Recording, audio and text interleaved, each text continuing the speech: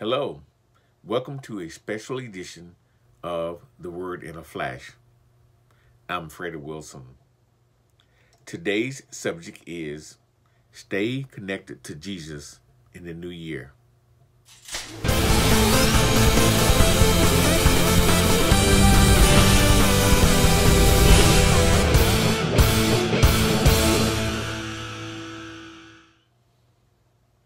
So, we have made it through yet another year. I thank God for that. Some of you may not realize how much of a blessing it is to be here to talk about the new year.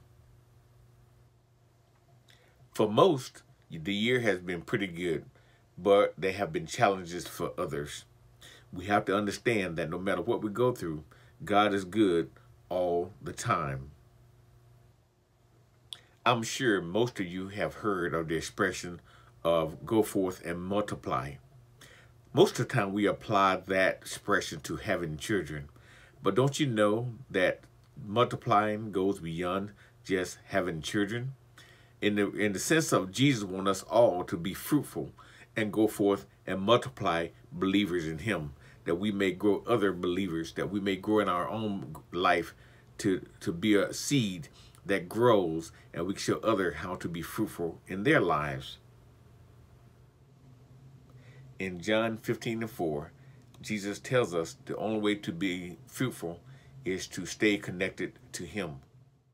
Galatians 5:22-23 reads, "But the fruit of the Spirit is love, joy, peace, forbearance, kindness, goodness, faithfulness, gentleness, and self-control. Against such things there is no law."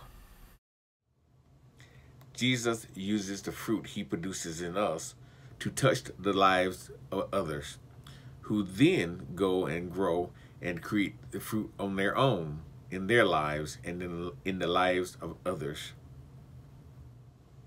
For those of us who have experienced challenges in this year, we made it through the fire, but we don't smell like smoke.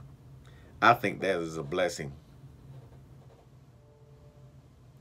We must stay connected to Jesus to remain fruitful in our lives.